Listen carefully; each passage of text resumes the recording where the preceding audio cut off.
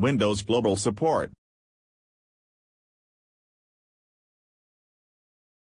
How to disable automatic restart on system failure.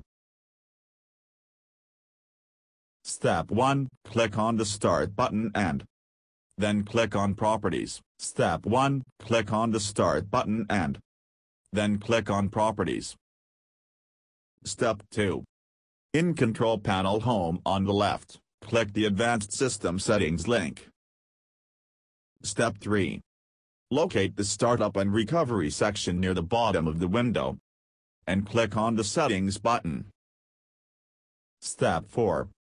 In the Startup and Recovery window, locate and then check the checkbox next to Automatically Restart.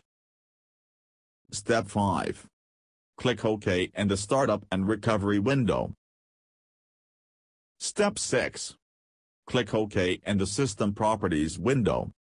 You can now close the system window. Call now to get rid of computer problems. Global Phone Support. 1-800-857-2133. Windows Global Support.